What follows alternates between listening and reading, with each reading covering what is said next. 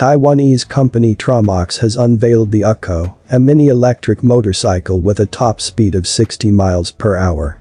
The UKKO, a successor to the smaller mino, was recently debuted at the China International Motorcycles Trade Exhibition. Welcome to Milgarage channel.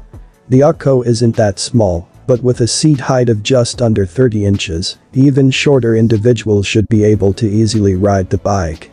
And diminutive size means you'll be able to dart through traffic faster than on a regular motorcycle, and forget about parking fees.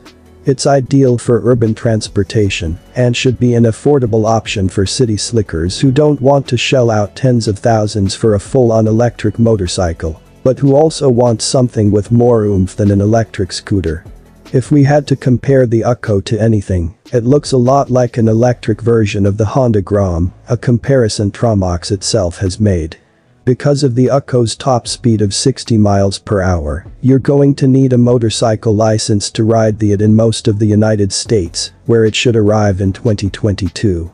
But it's also a tad too slow for highway use, since you won't have much headroom to pass in the left lane.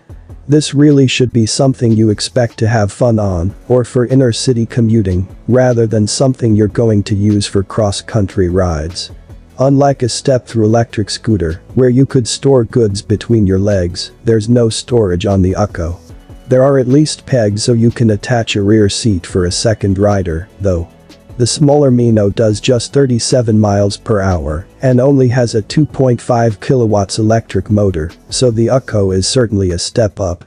The mino is already on sale in Asia and Europe at a price of about $4,000. Tromox says pricing for the UKKO will be announced at launch. The company is hoping to bring both bikes to the Philippines.